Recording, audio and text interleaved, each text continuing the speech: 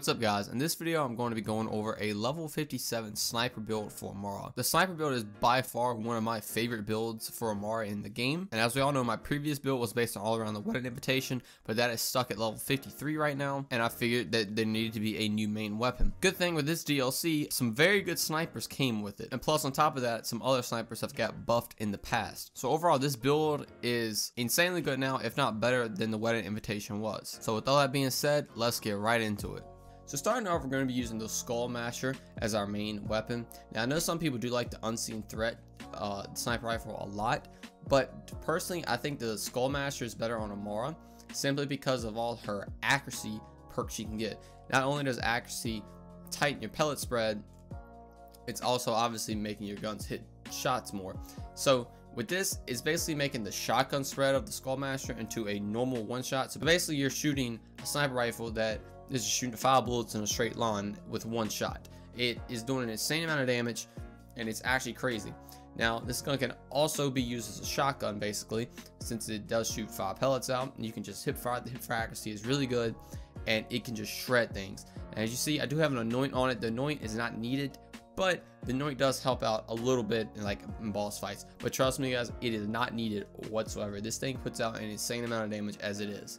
Now, as I was talking about the Unseen Threat, I'm going to include one with same thing, ASC anoint with 100% more damage.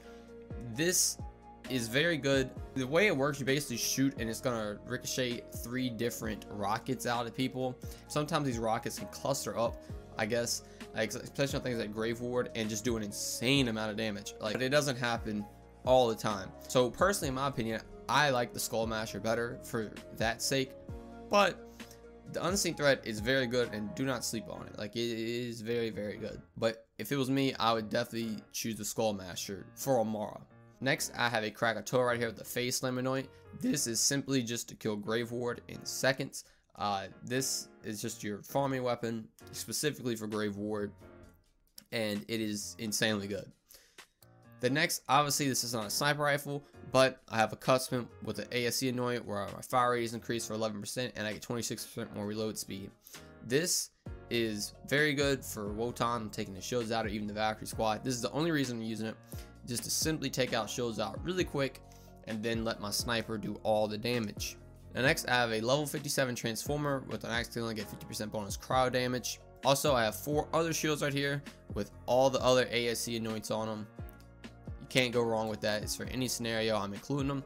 Then I have a It's Piss grenade right here with 50% bonus corrosive damage, and then 4 extra grenades with all the ASC anoints on it.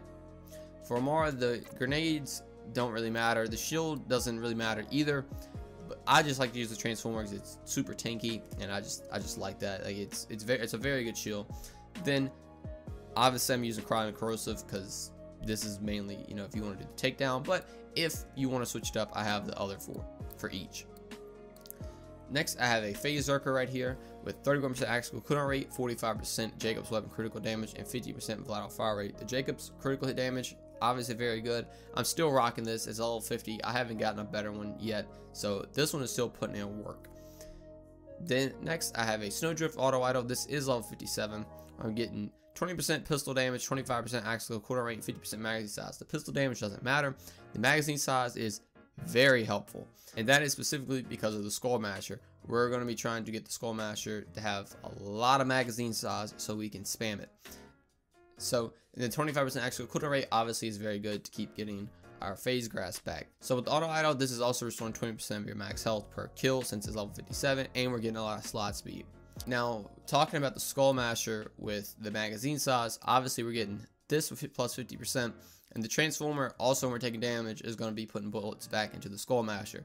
This is going to be up to 6 instead of 4, and with that, you can straight up spray it and just kill things.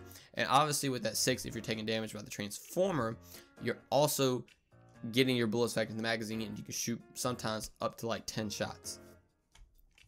Now, other stuff I'm including in this build is an execute. This is obviously just very good for applying debuffs. Shoot the magazine, get it to empty, reload it, and now you have 50% debuff on whatever. Really good against things like big bosses. Just easily apply debuff if you need it. Then I have a sellout right here as always, to proc our elemental projector, which is level 57, so we're getting 103% damage boost, and with this we're also getting 50% more magazine size, so we can keep that 6 shots in the Skull Masher. So that's the gear for this build. I'm going to go into the skill tree now. I'm going to talk mainly on the main skill points that we need to be invested to. I'll talk about everything later, but for the main ones, you're going to want to be taking Infusion. This is simply to make all your kinetic weapons do whatever element. So since we're getting invested in all the skill trees, for takedown we can use Corrosive, for general play we can use Soulfire, and then for if we ever need Shock, we can use Shock. Now another main skill we need to have is Do Harm. Do Harm is insanely good, especially for something like Ties that Bind, which is what we're using. This is going to buff your chain damage, and we're going to have a ton of Do Harm stacks because of the Phase Zerker. We're basically going to be able to phase grasp an enemy, and everything around it is just going to die in one shot. Now to help that, we're also going to be using Laid Bare. Laid Bare is going to be buffing that chain damage too, so anything is chain is taking 25% more damage, plus whatever Do Harm stacks we have. Now another thing is, with this whole combo, we're going to be running Soul Sap instead of Stillness of Mind or Allure. Those two augments actually make your damage go down, so it's going to reduce the damage of the chain. Now I will say you're already doing the same amount of damage, so if you want Stillness of Mind or Allure for, you know, crowd control or survivability, whatever, you can use that. But if you want to go full on damage, like, definitely go Soul Sap, and Soul Sap is also going to heal you for whatever damage you do to the chain targets, as they're going to come back and heal you. So this is very good for your survivability. So between that, Do Harm, and Lay Bare, you're going to be doing millions upon millions of damage to chain targets. It's actually crazy. Now talking about the Skull Masher, we're going to be taking Transcend and Steady Hands. This is buffing our accuracy by 31% right here, and then Transcend is buffing our accuracy by 38% after you pop an active skill. So this is, like I said, is going to tighten our pellet spread, and basically we're going to be shooting a single shot of like 5 bullets. Like, it's really good. And one thing I forgot to mention is we're also taking Awakening to buff what Do Harm does, so we're getting even more damage with that. For the final skills I want to go over is Personal Space. This is basically just giving us more damage close to our enemy. Skull Masher is basically a shotgun. You can use it up close, so we're taking that. And then also Indiscriminate to make our bullets ricochet. So on things like the Valkyrie squad, when they're coming down, you can just start spamming the Valkyrie squad. Your snakes are shooting 5 bullets, everything's gonna ricochet, and pretty much everything's gonna die. It's really good. And then I'm putting 1 point Remnant to basically spawn a overkill orb essentially, and it's gonna go out and just get a free kill for you pretty much, because you're already doing the same amount of damage. And one thing I will say before I get into every single skill, the survivability of this build is based on killing things. You have no health regeneration, and the only way you can heal is by killing things. Simply, this is a glass cannon build, but since it is a sniper build, you can play far back and you can kill things very easily. So Soul Sap is healing us when we kill linked targets. We have 3 points of Root to Rise to give us more max health, and then our auto idol is obviously healing us 20% max health every time we kill an enemy. So that is the only way we're healing right now, is simply through killing stuff. Just be aware of that. Now, it is not that big of a deal, even on Mayhem 4 in the takedown, because you can, like I said, just kill everything at a distance, and it's crazy. You could be up close and still kill things, and you just out heal the damage taken.